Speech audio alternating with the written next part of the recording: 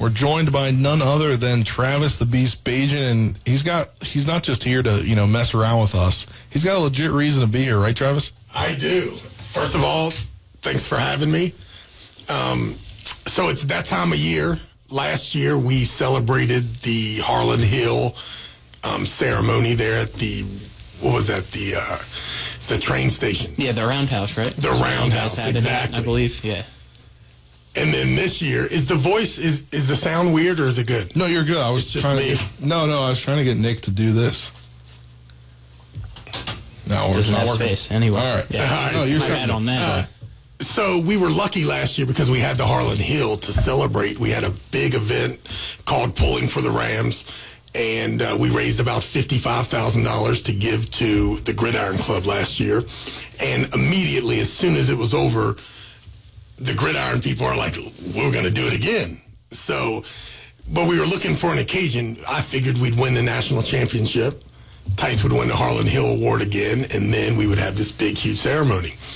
That didn't exactly work out, but we have something even bigger, which is the NFL Draft. We have Brian Walker, Ronnie Brown, of course, Big Joey Fisher and Tyson Bagent, and they're all going to be at the Mountaineer next Wednesday night, and WRNR will be there, and we're going to do that same telethon that Martinsburg High School did. We're going to do for Shepherd University, and hopefully we'll raise at least $55,000. So we've got a bunch of packages. If you go to pullingfortherams.com, you can look up. There's trading cards of Tyson Bagent's senior card. There are photos and posters. So there's a $100 package all the way up to a huge $5,000 package. So if you're listening, pullingfortherams.com.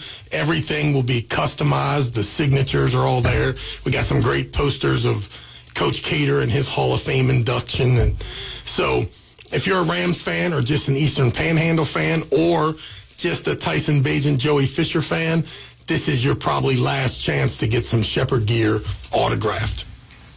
It's now also in our Facebook comments for those that are trying to find the website, and I'll also be posting it right now as we speak onto our Facebook page in general so that people can go directly there if they forget to go to the Facebook comments. But it looks like you got a lot of stuff here to show off of some of the things that will be there Wednesday, Travis. Yeah, there's no doubt. And it's such a great thing. Shepherd University, I mean, having those four offensive players all in 1 year coming out is absolutely extraordinary. So we have those four players along with Coach Cater, and the best thing about that is they no longer play for the school anymore. So they personally, as grown-ups, can use their name, image, and likeness, and they can kind of give back. So I think the biggest deal for those four guys, and especially Coach Cater, and I hear all the time the community telling me how amazing what Tyson did for Shepherd. But when the way we feel in our family is how amazing Shepherd was to Tyson. So this is just an amazing way for us to give back. I have a special skill set on the microphone. I have that arm wrestling table. And thanks to a few people, now we have some really expensive memorabilia. If you're a Shepherd fan and you want to get some of that, have a good time, kind of see Joey and Tyson, I think will be the main attractions there on Wednesday night. So it'll be pretty cool if you're a local kid and you want to, see how it's done, then come on to the Mountaineer from 6 to 9, I think is what we're scheduled. Do you know that? You probably haven't been told yet. That's why I wanted to. We don't know. We were engaged last week. Oh, well, we're going with what you tell us. It's going to be amazing. So we'll have you guys out there. So if you're in the community and you want to see those guys, or you can't make it on Wednesday for whatever day, just know that you can go to Pulling for the Rams and get some of that gear. So on Pulling for the Rams, there's a few package descriptions. The one $500, you'll get a poster signed by Tyson, and then $1,000, you'll get a few things, and then you can go up to $5,000 for the VIP, and then the white is $100. I missed that on there, but $5,000 you can get the Tyson Bagent jersey. Is it autographed? Yeah, no doubt. You can. So you did a really bad job at explaining those packets. So let me clarify. On your phone, the website looks great, but it confused me the way that it was done on this computer. That's a little shaky. I got you. I'll work it with our web designer to fix that right away. But the truth is we got packets for everybody. First of all, during the telethon next Wednesday, if you've got $2 and you want to send it to the Shepherd program, we will accept the $2. If you got a $100 bill, you can grab one of these Senior Bowl Tyson Bagent Panini cards, autographed, which is a sweet minimal investment if you love Shepherd football. The $500 package, actually, you can get your choice, either 2 pictures, 2 posters, 1 picture, 1 poster. Every time you move up a packet, you always get the packets below.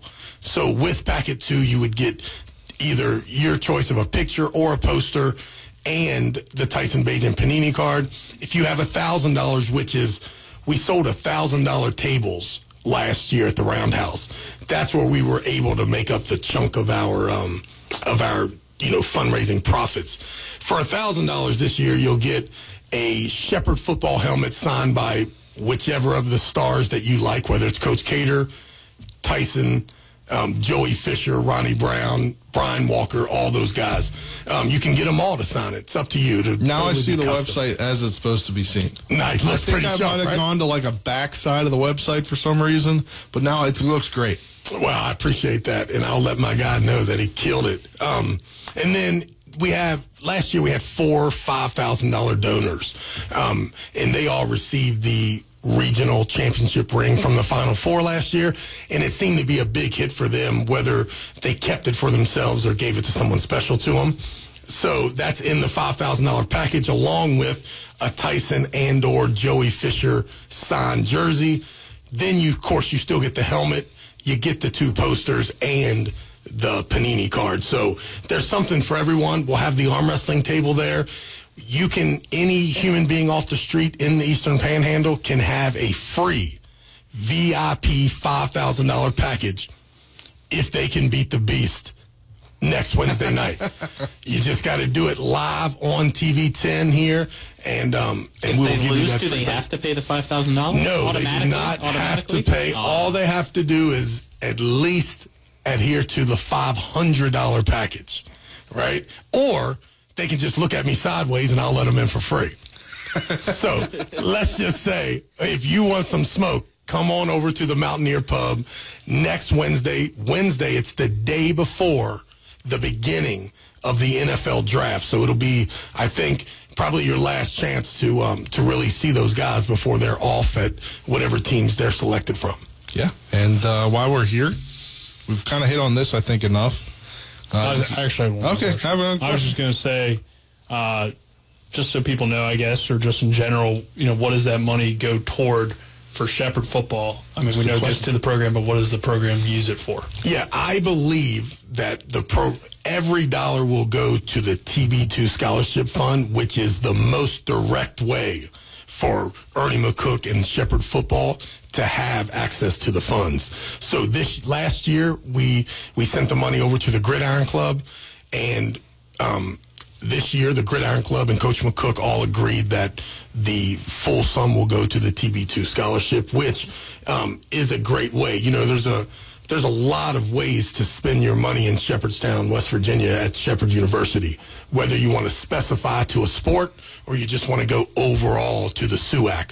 So if you're a Shepherd football guy, this Pulling for the Rams fundraiser is specifically for Shepherd football.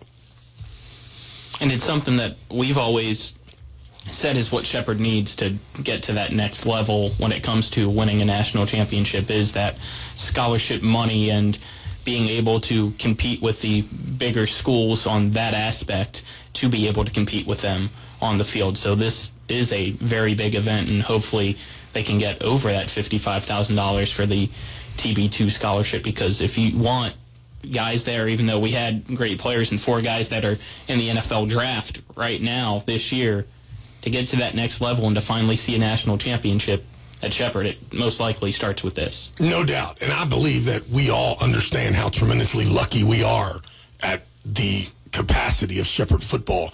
But we also, the more bigger fans we are and the more into Shepherd football we are, we understand the monumental task once you get on that airplane for that Final Four. So in hopes of winning that Final Four game, what we can definitely do is solidify our spot in that SR1 and make sure that year in and year out, all we had to do was win that IUP game early in the year or late in the season, early, the PSAC playoff game, East versus West. If we win that game, we got a very good opportunity to host that game in Shepherdstown, that Final Four game, going in there undefeated. So we're so close. I mean, Ram fans, we are so close. And just, if we all come together, I think that, we're 3 or 4 extra stud players away from running that house, making sure that we're undefeated. We have an opportunity to host that game. And then we all know in 2015 what happened in Ram Stadium when we hosted the game. Was it 15 or 16? Whatever it was, 15. We won and we went to the national championship. I'm not sure that would have happened this year, regardless of where we played the Final Four, but it would have been a lot easier for all of us if that game was in Shepherdstown rather than Colorado. Yeah. So we haven't talked to you since, I think, the last Monday Night Mayhem, right? We haven't talked to you on the air. On the air, you're right. Us haven't. You were on Rob's show a couple weeks back. What's this process been like for you as a dad watching Tyson over the last few months as he gets ready for the draft that's going to culminate next week? Yeah, well, first and foremost, it's extraordinary process, for a guy like me who, I'm a football guy. Yeah. I love to talk trash about football. I have a comedic undertone as to me being a superior athlete in general. So to actually have a son that could help me back up all that trash talk is, it's been an amazing ride for me. The only thing I could say that makes me nervous is, as a parent, you really, I can handle anything. Regardless if Tyson is a priority free agent or is the number 1 pick, I will respond almost the same and inappropriately, right? But whenever you're a parent, you're really always nervous if your kids are disappointed or upset. So for me, I just hope that, and I believe that Tyson has a good head on his shoulders and expectations. I know he has them. So hopefully they're met. And if they're not, that, it's just not too disappointing, because that's the only thing that could make it, not as cool. What's the last couple of weeks been like for him? I mean, we talked to him in studio here like a month or so ago. But for him, I think he's been making some trips to some teams. Is that what I've seen? Yeah, he actually went to Baltimore and to Washington, D.C. He actually told, he came back from the Washington visit super stoked about the fact that he got to meet with Ron Rivera,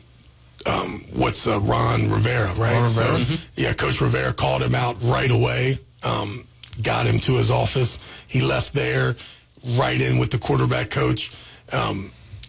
Not even 20 minutes after joining the group again, he's off to, Martin Mayhew? That's the GM. So he got to meet with him. And every time that Tyson is exposed to those guys, to me, it is a benefit that one of them will understand what at least I think is there, which is an unbelievable super football IQ.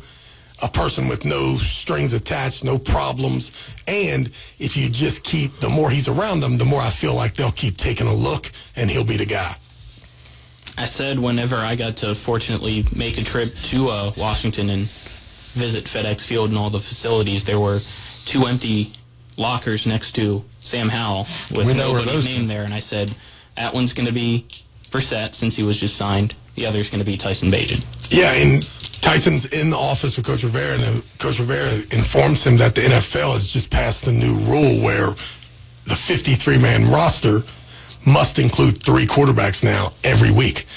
So that's a huge, great plus for quarterbacks all across the world. That is. Usually you're that stuck on the practice squad. Yeah. Sometimes there's one, yeah. And it's not that you're stuck on the practice squad, it's that you're paid on the practice squad. And then you could be picked up by any other team to their active roster. So then you're like, well, I'm going to live in week to week. No doubt. So I think that a big plus for, the quarterback room in general, everywhere. Yeah. So, great news. And for him to actually hear it from Coach Rivera, I think he was super impressed. So, I'm a big Dallas fan, so I never even dreamed about Weren't they one of the only teams that didn't show up to the pro day? They were. I made a comment that me and Jerry talk all the time. There was Cincinnati, right? There was really no need. You know what? I never heard who the other team was. I believe it was Cincinnati. Yeah, we never saw somebody with the Bengals. Really? So. Well, they're pretty locked in there, quarterback anyway, so it's not the worst thing. Yeah. They might need some O-line help, though. Yeah. Joey.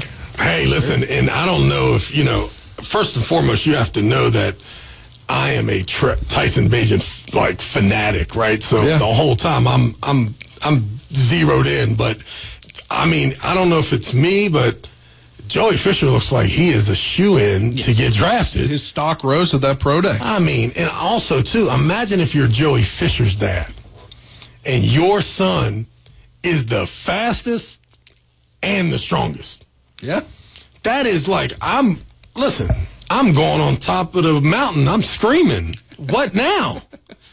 I mean, if you're an offensive lineman and I tell you that, that guy there happens to be the fastest and the strongest out of all the dudes, you're like, thank you, I'll take him. So I don't know really how this evaluation goes. I really don't know how it goes for quarterbacks, but I really don't know how it goes for offensive linemen. But I feel like Tice would have a pretty good chance to play on an NFL team if there were 11 quarterbacks on the roster. And that's what it is when it comes to offensive linemen. Yeah. So 11 of those 53-man rosters are dedicated to offensive linemen, which is absolutely, I think the odds are in his favor. He looks like an absolute professional every time I see him. He looks like he gets better looking. His skin gets better. So hats off to Joey Fisher. I'm sure it's a big week coming up for him. Definitely is. Why we have you on, we'll talk about it next week, obviously, but any plans for the draft weekend? Well, so, there's on the 20th, the SC feature begins. So Tyson should become a pretty big buzz when it comes to tomorrow. Tomorrow, we will start to watch all over ESPN the Robert Griffin. The whole thing will last all week. So I'm hoping that, my man's stock starts rising. So every year I feel like that the media declares after the season, and you as a fan, it's really tough for me to watch people that aren't as talented as other people judge them so harshly. Yeah. Especially when you have a kid, and sooner or later it's going to be your kid possibly. So you got to be careful with the criticism. But every year the media dubs these busts or guys getting drafted so early that shouldn't. So I have I'm okay with us being a bust. If you guys want to grab Tyson as the 1, 2, 3, 4 pick overall and give us that $30 million and it don't work out, we will find some way to live our lives happily from here on after. So I always hear about, Tyson's, he's going to really prove them wrong. He's going to get drafted in that 3rd to 7th round and he's going to end up being the man. And I'm like, yeah, I like that story too, but I'm totally okay with someone taking a huge chance. I told Tice he should shoot to get drafted so high that you see the fans at the draft, boo. Right? Kind of like they did with Donovan McNabb and guys like that. I'm totally okay with that. So we don't mind getting booed if you want to draft us super high. All right, well, that will do it for this segment of the Sports Mix. Pooling for the Rams fundraiser next Wednesday night at the Mountaineer Grill and Pub on Mid-Atlantic Parkway. Tyson Bagent, Joey Fisher, Ronnie Brown, and Brian Walker will all be there. We'll be plugging this over the next week. And Travis, thanks for coming in. Coach Cater will be there, too. So all the Ram fans, right, just newly in the College Football Hall of Fame, come hang out with Monty Cater. We'll pack the Mountaineer next week. It's going to be crazy. A line out the door. Yes, the Mountaineer Pub. Come on, check us out. All right.